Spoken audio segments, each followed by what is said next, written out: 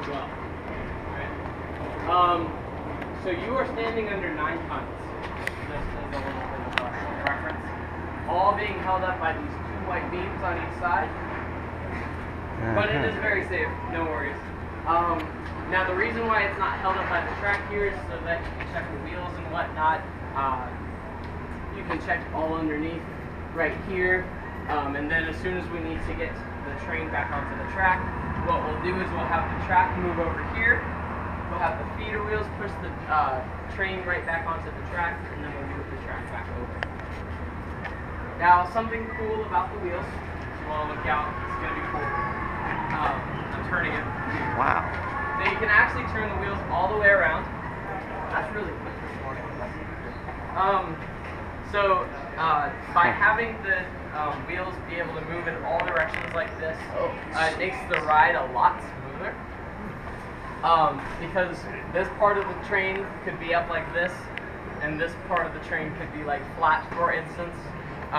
So instead of having the rows themselves have to move, kind of like on Walk This Monster, you have different cars that go through different parts of the track, and they're bumping around inside the track.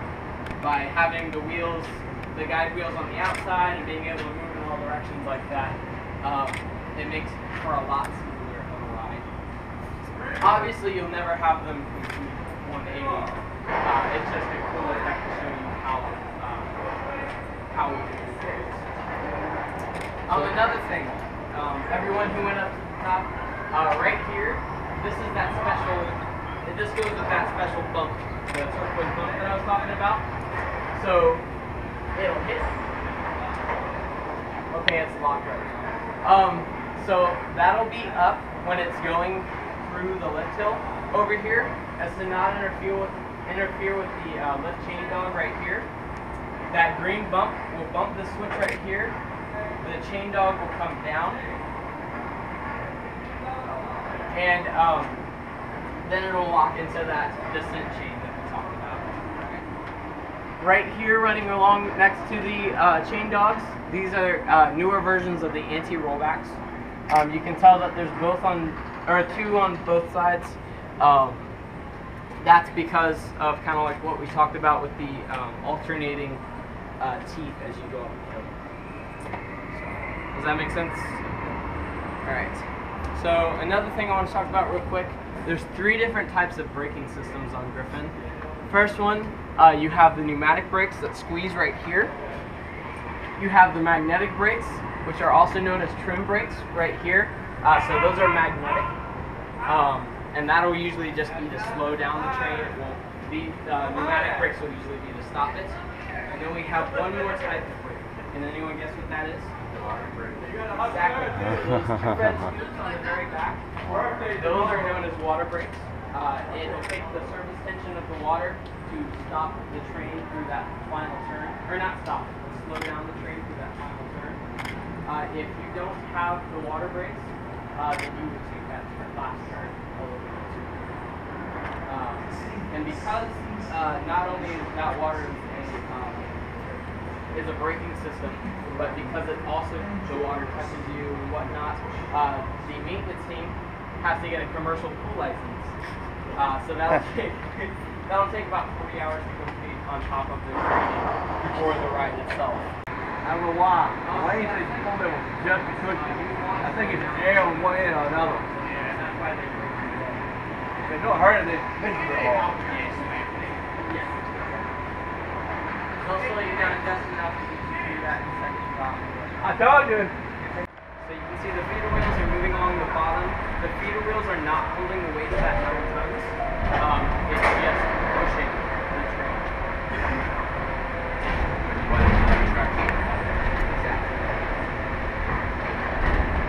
Guys run 3 at a time? We can. We can on very high operating days, such as today, is why we're doing it. Okay. You do what? We're going to run 3 today because of the high number of people that are visiting the park today. More profit sources right there. So where are the wheels that were touching the rails in there? They're still on the sides. They're the little... Here, you'll see it in a second. Oh, wait, no, you won't. There's a little gray wheels. You see the gray wheel in like the back left corner? Yeah. Yeah. Okay. That's where it's holding all the weights when it's in this way.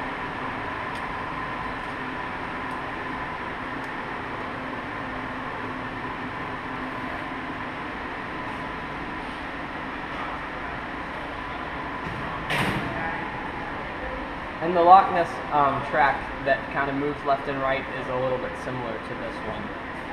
It's just a little bit older technology. It's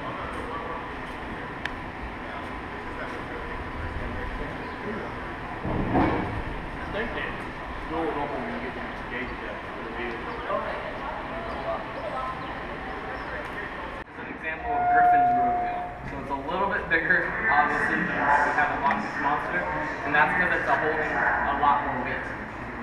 Loch Ness Monster's entire weight of that entire train is 3 tons, so that's just the weight of one of our rows over at Griffon. So that's why this is going to be about 50 pounds with the ball bearing inside, and obviously the upstop wheels and guide wheels are about the size of the road wheels over at Loch Ness Monster. Couple things about this one. First of all, the coating on the outside, that's known as polyurethane. So it's kind of a special plastic, and it gets covered by a company known as Euromet. We also have wheels covered by Macklin, which you'll see at Alpengeist. So what we'll do is, once this gets worn down, we'll send it off over to Euromet. They'll put a new coating of polyurethane on the wheel so that we can still use the main part of the wheel. We'll get it sent back, and then we have to wait for this glue to dry in between. Beautiful. Alright, at this time, please help out your seats. The boys will come up, please don't put your arms too carefully next to the right, and straight over straight here at Busch Gardens. First of all, he has his screen right here. What you're seeing right now is the harness monitor telling which harnesses are open and closed. So you can see that man hasn't closed this harness yet, so it appears as open on his screen. Another thing that he can do is he can see the entire layout of the track. Yeah, thank you. So wherever it's yellow, that's the proxy sensors reading that the train is in that area. So thus he can see exactly where the train is on the track. He can also see where the train is at some points on these cameras up here, but that's not as much to see where exactly the trains are as much as it is to make sure all the people on the ride are doing safe things, such as taking selfie sticks or taking out their phones. He can actually talk to the people on the roller coaster and stop the ride if he sees something bad and unsafe happen throughout the ride. How long does it take to go around the track? About 3.5 minutes. 3.5. Wait, is that from leaving the station? That's from the train moves to when it returns to the main brakes.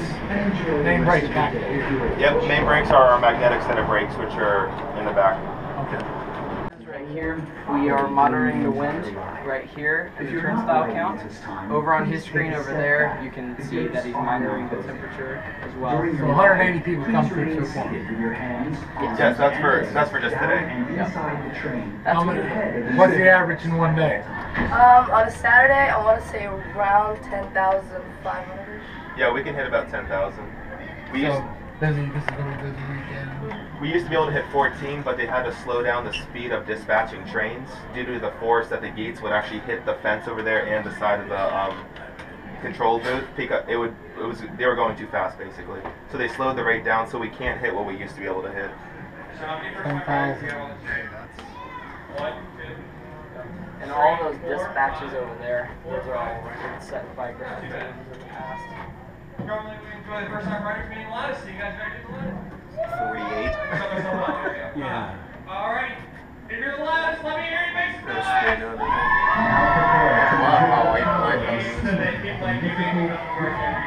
Oh, there's something about So do you guys have any more questions while we're inside here? It won't be fun. I promise. So there's a lot of safety in these things. A lot of safety. That's the main thing you'll see today throughout all roller coasters. And it's not just on newer rides either. Loch Ness Monster, for instance, they've had to add safety things over the years. gates. Like for instance, there used to not even be gates blocking you from getting onto the train back when it first opened.